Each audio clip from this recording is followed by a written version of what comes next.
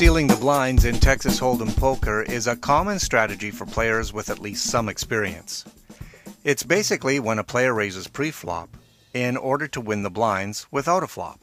In fact, stealing the blinds is one of the more fundamental aspects of Texas Hold'em because it goes hand in hand with the forced blinds that rotate every round, the random hands that are likely in the blinds, and position plays post-flop that actually create a disadvantage for calling steal attempts. This all tends to create more action around the button area, especially when all early position players have folded. There is no rule regarding stealing, although in most other cases in real life, stealing is not a good thing. Like this clever character who tried to steal the World Cup of Soccer.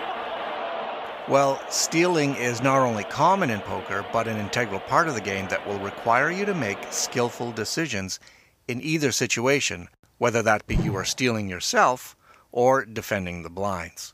As mentioned, all this usually takes place near the button when most players have already folded, like here, where the cutoff position decides to raise, apparently to steal the blinds.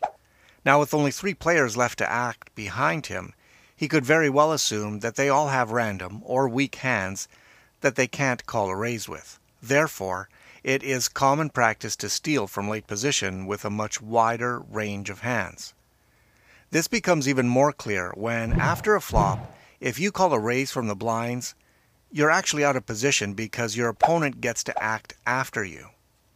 So if you miss the flop and check, he could still really just have anything and take the pot down right there. Even with a decent starting hand like, say, ace-jack offsuit, if you decide to bet out, you are actually turning this hand into a risky situation that could result in a big pot where you have nothing really. So if you are the one doing the stealing, consistently making a continuation bet will win the pot often enough to make it a profitable bet, no matter what the flop is. Avoid traps by managing your bets and the pot size so you're not pot committed to weak situations. And before you steal, you should have an idea of what type of player you are stealing from and if his stack size might be inclined to re-raise you. One thing you should know about Texas Hold'em is that playing from the blinds is a money-losing situation. It's better to have the disposition of trying to keep your losses to a minimum rather than seeking to engage in controversial plays against those aggravating blind stealers. Although folding can be difficult, usually this is the best play in the blinds rather than turning your hand into an expensive bluff.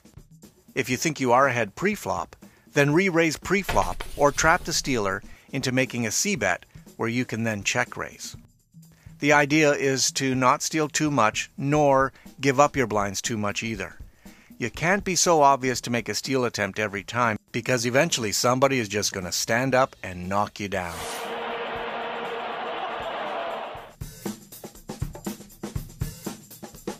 If you want to see more poker video tutorials, visit the Poker School at PattyPowerPoker.com.